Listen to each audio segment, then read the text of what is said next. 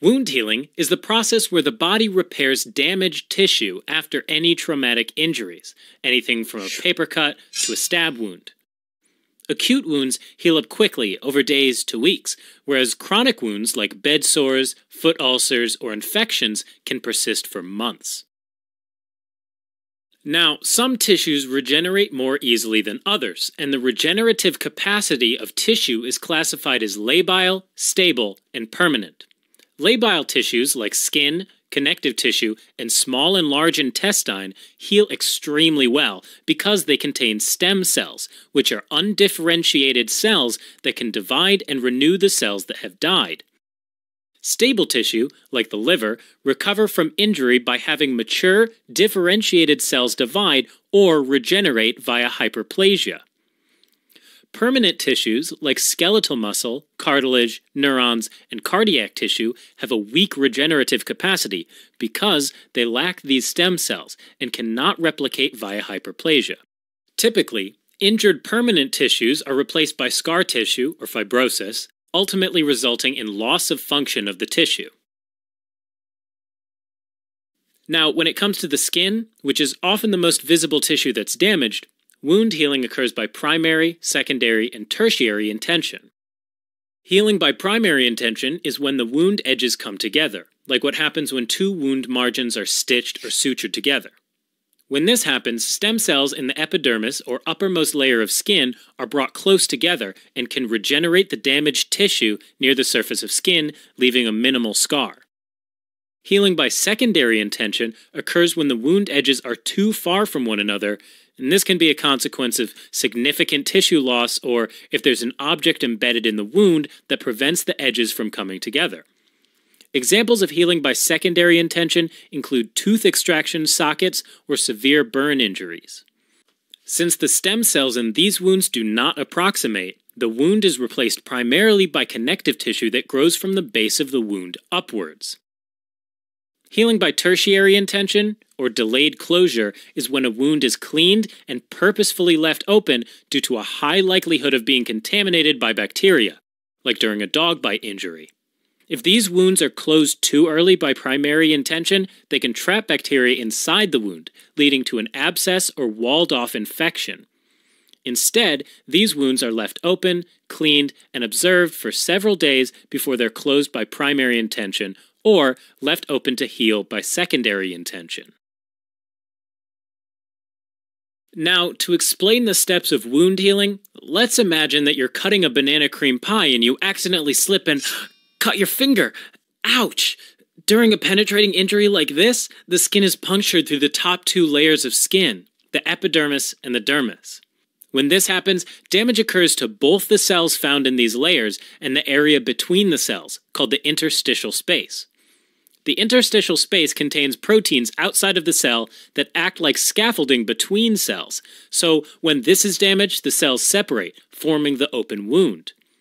Now, the first step of wound healing is hemostasis, and that's where a blood clot forms at the site of trauma to prevent further blood loss. Hemostasis starts when blood vessels affected by trauma constrict. Platelets, which are tiny blood components involved in coagulation, immediately aggregate around the affected tissue and stick together to form a platelet plug.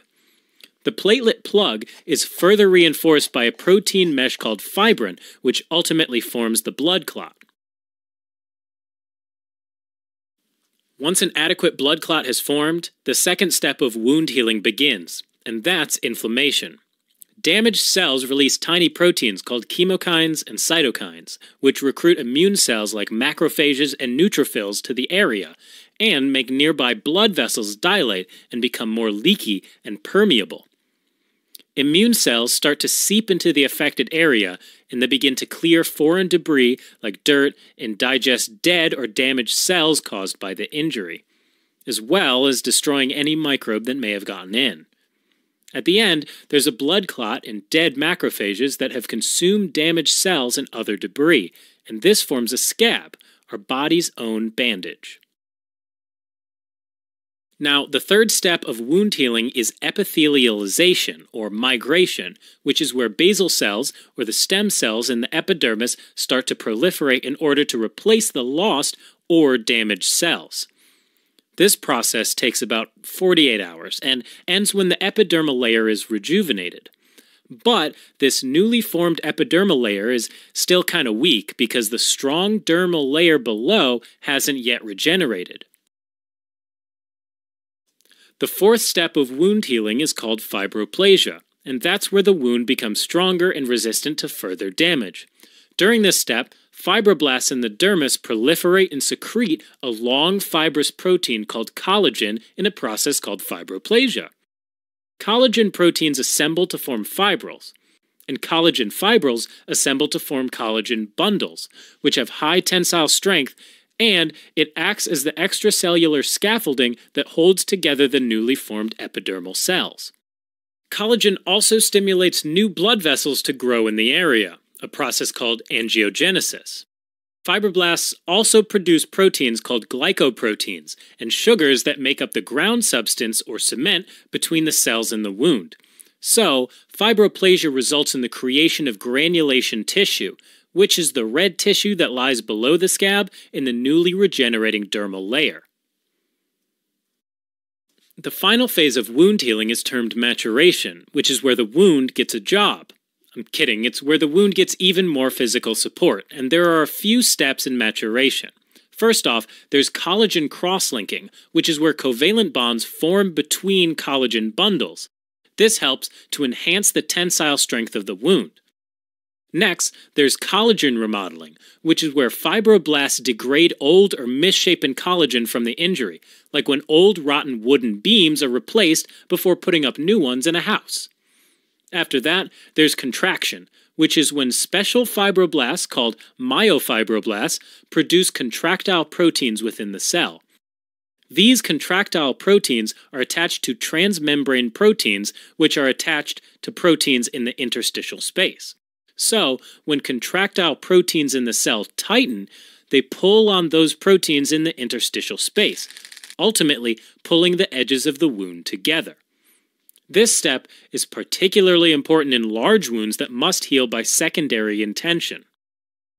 Finally, there's the step of repigmentation, which is when melanocytes begin to proliferate, and that helps restore the normal color to damaged skin. Now, there are some factors that prevent proper healing and can lead to chronic wounds. For example, when the smallest blood vessels, called capillaries, become narrowed by some disease process, blood flow decreases. When this occurs, the wound cannot heal properly because fewer immune cells are getting to the damaged tissue, and the damaged tissue has a hard time getting nourished by oxygen and nutrients needed for repair. Since the tissue cannot repair itself, it undergoes necrosis, where cells die prematurely.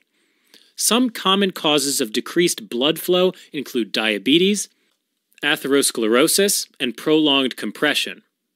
Infections can also interfere with healing, and that's because pathogens compete for oxygen and cause ongoing damage and inflammation in the tissue. Finally, uncontrolled swelling or edema around the wound can disrupt fibroblast activity and collagen deposition and cross-linking of collagen. Alright, as a quick recap. When damage occurs to tissue, healing proceeds through a predictable set of stages that include hemostasis, inflammation, epithelialization, fibroplasia, and maturation. Wounds can heal by primary intention, where the wound edges are brought together, or secondary intention, where the edges are far apart. Wound healing can also occur by tertiary intention, where the wound is left open to prevent infection. Some things that can impair wound healing include diminished blood flow, infections, and swelling.